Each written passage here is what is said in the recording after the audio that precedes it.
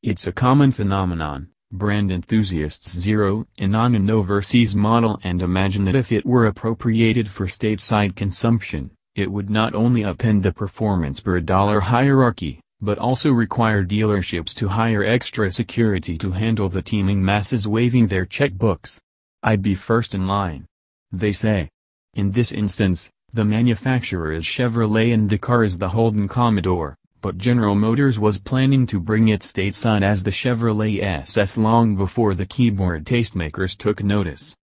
Having previously experienced less than stellar results with the sadly misunderstood Pontiac GTO and later the Pontiac G8 sedan, two recent Australian-American V8-powered products that failed to build much excitement at the cash register, GM knew to temper the plan with a dose of consumer reality.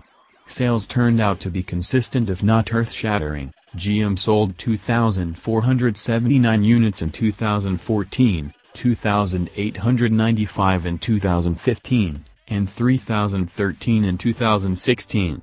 Ultimately, it was the company's decision to shutter Holden production altogether, not weak sales, that sealed the SS's fate.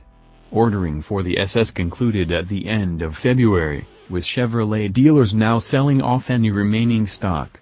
Interestingly, Chevy sold 1,529 SS's in the first 3 months of 2017, with 1,217 sold in March alone. Apparently, news of the car's impending demise helped stoke some fires, that and a recent fire sale advertising 20% off. One of the SS's more interesting traits is its high level of standard equipment.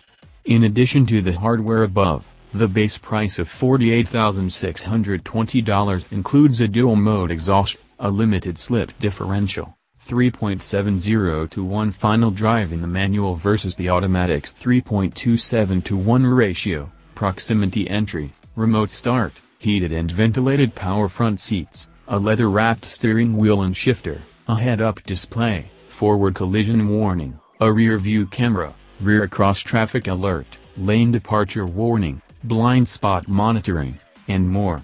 With the SS, you won't spend hours hemming and hawing over the option sheet. On our test car, the only items adding to the bottom line were the $395 orange blast paint, which was bright enough to negate the whole disappear into the flow of traffic theory, and a sunroof for $900. The sticker also calls out the $1,000 gas guzzler tax. It's $1,300 with the automatic transmission. All in, the total came to $49,915. If we had the chance to order our own, we'd go with basic black.